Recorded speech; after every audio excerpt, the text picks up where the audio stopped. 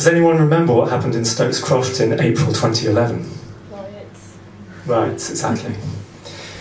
And this story is about, if you don't remember, there was a police raid on Telepathic Heights, which is a squat, and some local people took exception to that, and there was quite a lot of violence. This is about something darker that happened at the same time. It's called The Bag. How I wish I'd never walked that warm April night from St Paul's to Stokes Croft, but a hunger had been building in me, one I knew well. Sleepless and lonely, I'd put my clothes back on, drawn from my bed by the twittered reports of riots, and headed for something that would fill an emptiness in my quietly successful life. And so I found myself amid the mayhem, watching the panic and brutality whose cause wasn't clear, and assuming, stupidly, that everyone else would see I was in my habitual mode of bystander. I was an outsider, curious about these people and what had driven them to clash. There was a crack against the cafe window, and it was the sound of my own head. A policeman had gripped my shirt and thrown me against the glass with such force that I collapsed, all sense knocked out of me, to sit in a stupor on the pavement with my knees up to my chin. There may have been two of them. I'm a big man to be so grievously harmed. A girl in a hoodie, a tall white girl with piercings, asked if I was all right. No, I told her, I'm not all right. And she took me by the hand and pulled me up, except that she couldn't have, she was too skinny.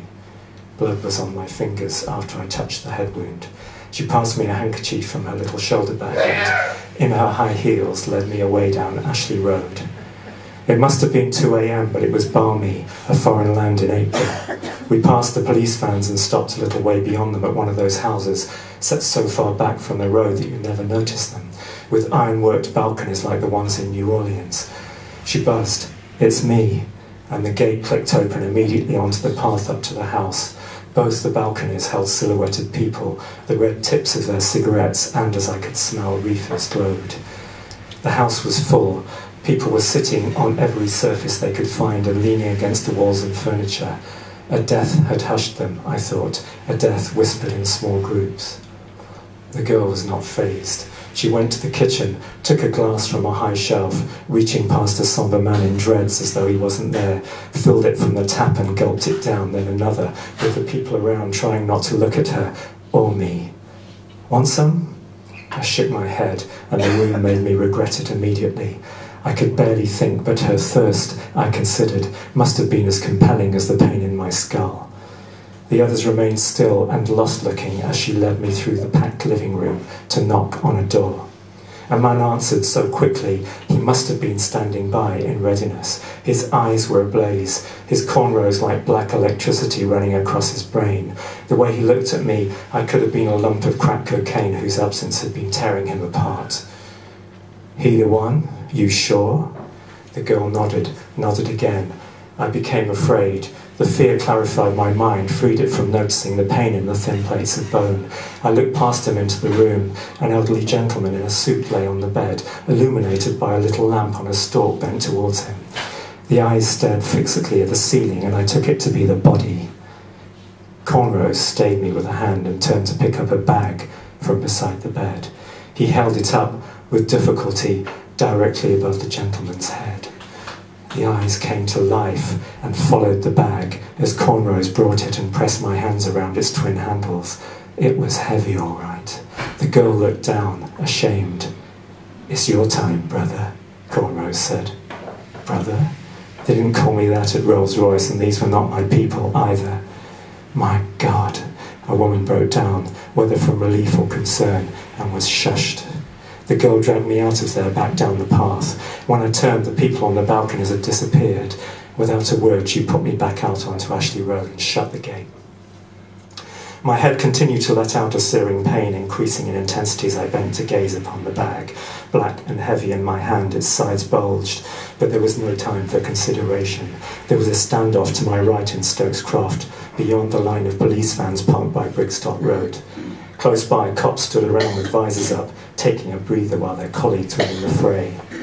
On the one hand, they were all distracted. On the other, I was a black man with a bag at 2 a.m. among just a few people walking to or from the riot zone.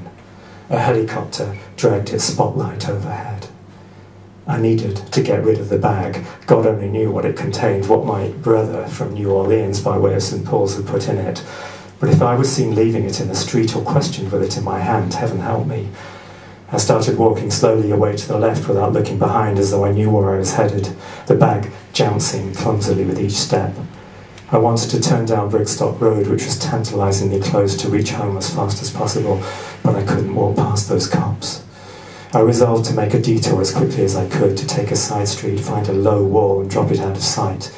The thought of what could have frozen all those people made me shudder. I hadn't even made it to the first intersection when the helicopter swooped nearer like a machine out of the War of the Worlds. It slowed, its searchlight probing at the adjacent streets. I prayed for it to keep away, but its eye fell on me. The bag brightened in my hand. I kept going, nice and steady. I even looked up as though I had nothing to hide, and then realised I probably had blood on my face. A nearing siren became a cop car flashing its lights towards me. Officer, a stranger insisted on giving me this bag whose contents I have not seen and have no knowledge of. I was on my way to examine and, if necessary, report it. Officer, yes, I understand your suspicion, but I can assure you of my innocence in this matter. If you like, I can take you to where I was given it. It's not far, and I can describe the girl and the two men. But the car Dopplered past, and the helicopter veered away, called, I assumed, by a crackling report of fugitives from the riot, cop bashers of more significance than a lone man moving slowly with a bag. Eventually I was out of sight of the house and the riot beyond it. I could hear my footsteps now. All those people, they couldn't very well leave the house so close to the police, I reasoned, not in those numbers. But if there was something bad in the bag, and there must be, mustn't there, wouldn't they expect me to report them? And what did they think they knew about me anyway? He the one, Colm Rose had asked the girl, and she'd affirmed. What had she affirmed? Home was calling, my sweet bed, but I was starting to panic, the blood mixing with sweat, and I was walking further away to avoid turning where the cops might be, on towards the M32, to where all the guys would be hanging out, beside the Coral betting shop or the Criterion, guys who would zero in on the bag. Past the Malcolm X Centre, past the camel graffiti, my feet kept stepping as though I knew where I would dispose of this weight in my hand. I would never dream of walking where I was headed now, not at this time of night, and certainly not with that wind-up of a white riot going on down the road, keeping the cops busy and out of sight. The little green triangle by Grosvenor Road, with the statue of the poet looking out, was a haven where I could stop and try to think. It was dark under the trees. The group of guys by the coral just ahead hadn't seen me. I sat on a bench with the bag beside me. All I had to do was to place it underneath.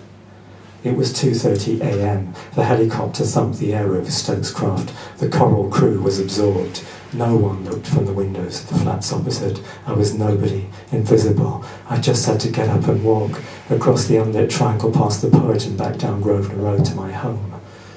But then the bag opened. I swear, it opened itself like a mouth with strands across it like spittle. I should have run. Never mind what would come to a black man running in St. Paul's. It didn't matter. I needed a church was all I could think, or a hospital. I needed my desk at Rolls-Royce to be anywhere but here.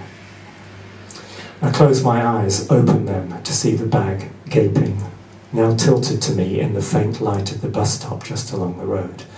If only a bus could come sailing in and open its doors for me with a hiss at this godless, riot-torn hour. I was supposed to put my hand in, I could see that. I kept thinking about my mother at home in London, stooped now, waving a finger, telling me what she would do to me if I sinned. But you know I'm good, Mum. Don't go to Bristol, boy, she said. Dem's wild. I took out my mobile so I could see inside by its light, then thought better of switching it on in case the guys saw it.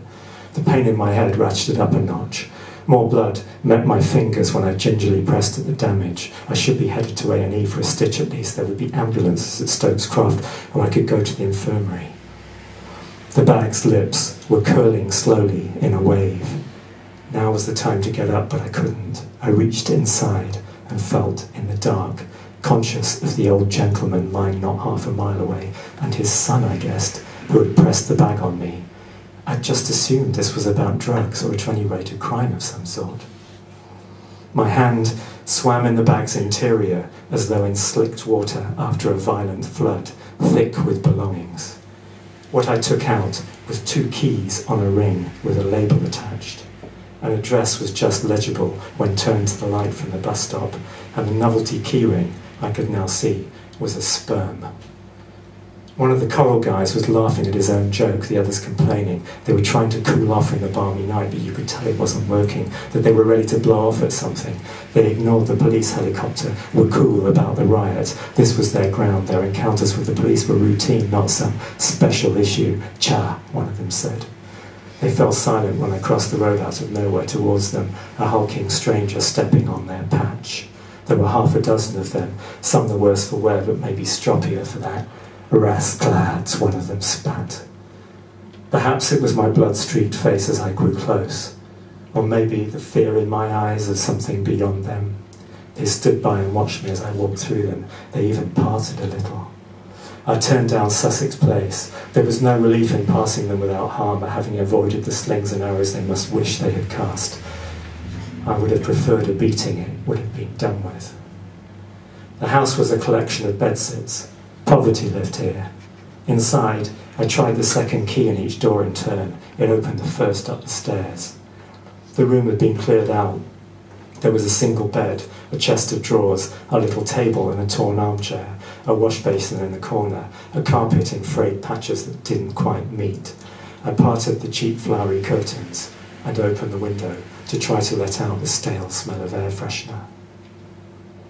Once I'd placed the bag on the table, the first thing I took out was a picture in a gilded frame of me and my mother, which I placed on the chest of drawers. I undressed and lay on the bed. I wondered whether I'd ever see her again. Thank you.